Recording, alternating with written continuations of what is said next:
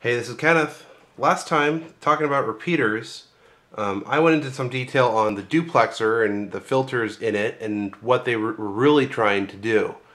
What I glossed over was what happens in the real world when your duplexer really should be doing more than just passing the, just rejecting the opposite frequency from your two devices here.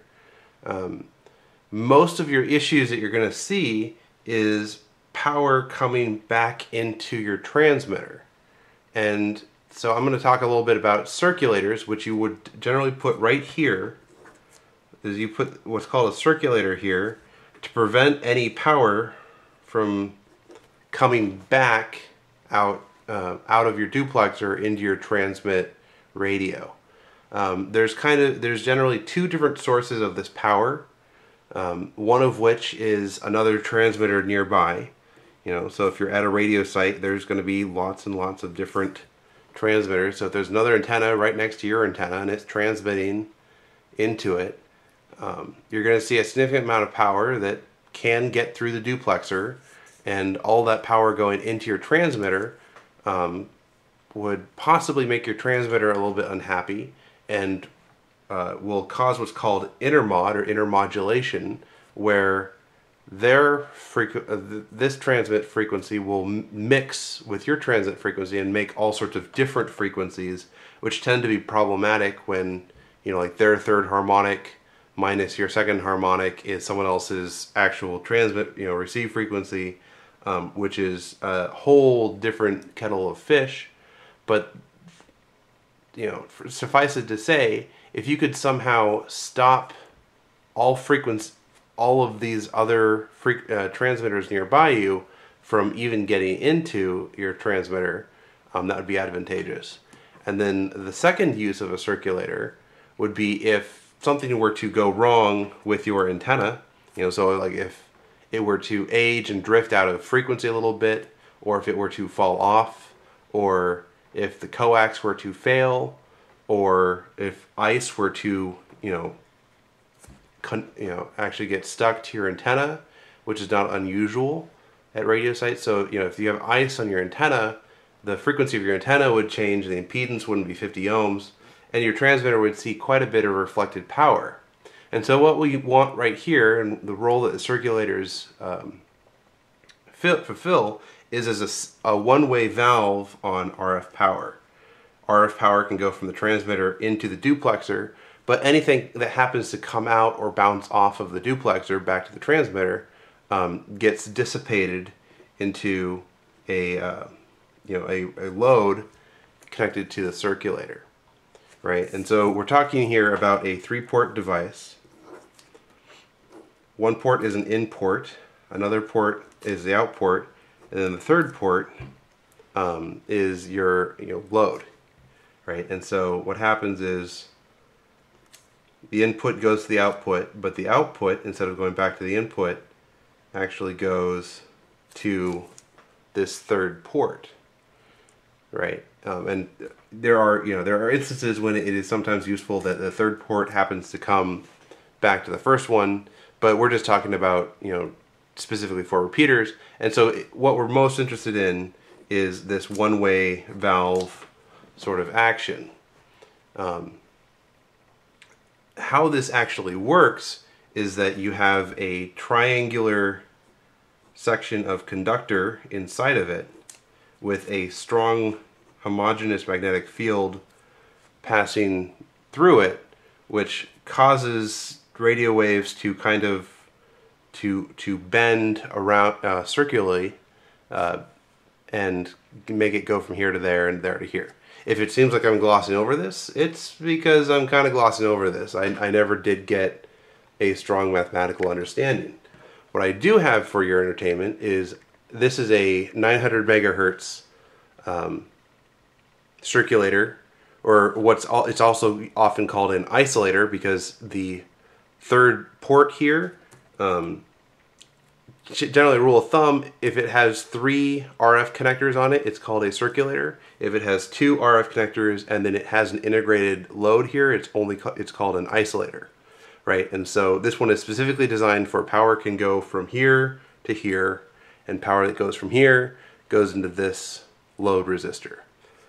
This is okay for blocking the other transmitters here, but unless you're using a relatively small transmitter, this wouldn't be so great for protecting you from the antenna failing, since if you have like a 10 watt or 50 watt or 100 watt transmitter here, and your antenna falls off, all of the power here goes out to the failure and then reflects back into this resistor. So if your antenna falls off of this resistor here is dissipating all of the load that you're transmitting with originally, right? So I have cracked the epoxy on this. So the metal shell here slides off, and what we're presented with is a ferrite magnet on each side.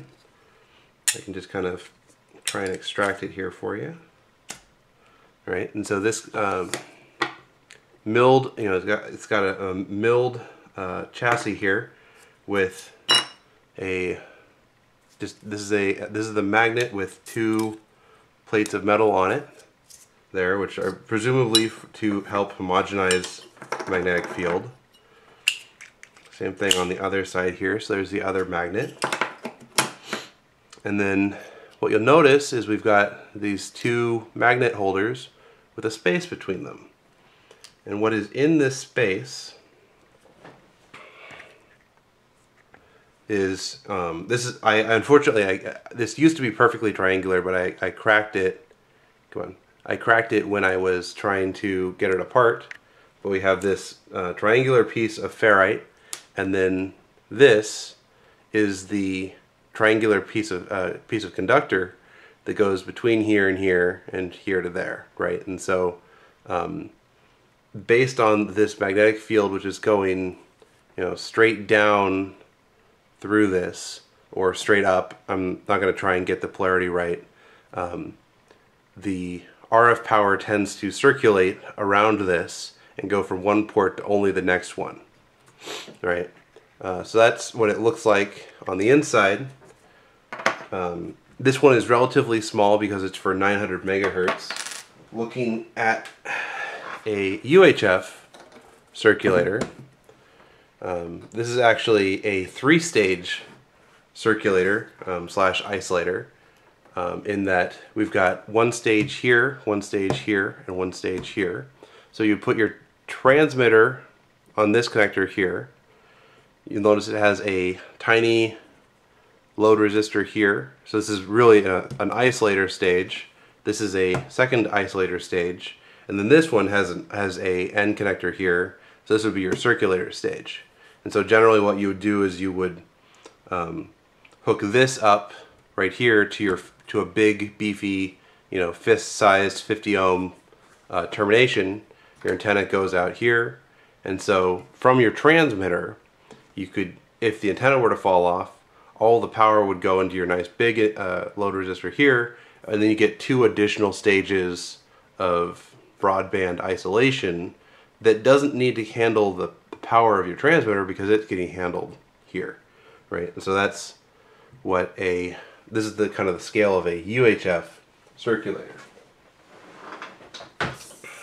Now there is one problem with this as I've presented it.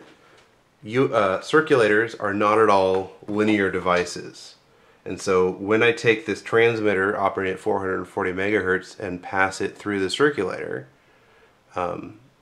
it doesn't just pass through it unadulterated. The circulator tends to generate harmonics of whatever signal you pass through it. And so right here, you need to put a low-pass filter. This isn't something that needs to be, a cavity filter. It doesn't need to be profoundly good, but you do need some sort of roll-off here to prevent your second and third and fourth harmonics getting through.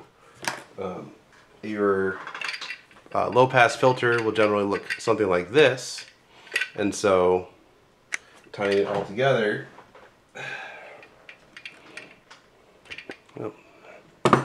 so your transmitter goes here, you got your one isolation, circulator. So this goes down to your termination. You have your your dummy load here, and then right before your antenna,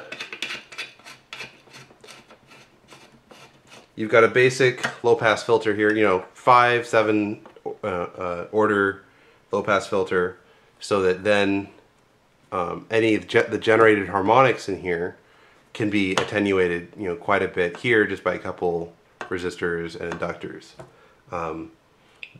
This is a homebrew filter that I made myself. The circulator I pulled out of a old radio site. But in the video description below, I will include the part numbers where if you were to build what's called an intermod panel from a company like Telewave, and money were of no object to you, what I would recommend using, just kind of give you a good specific example for a UHF repeater. But yeah, so this is a circulator. They come in all different sizes. They tend to be relatively specifically tuned, and so just like how you need to tune your duplexer for a specific frequency pair, when you're ordering your circulator, it behooves you to specify to the manufacturer your what frequency you're going to be trying to pass through it, because they will often deliver it to you non-tunable, and so you need to tell them what to do. But yeah, so that's circulators. Main thing that people tend to leave out of the conversation is this low pass filter.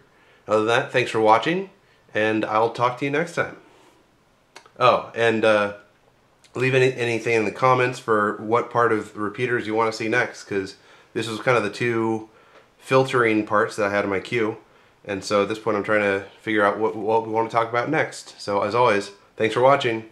Bye.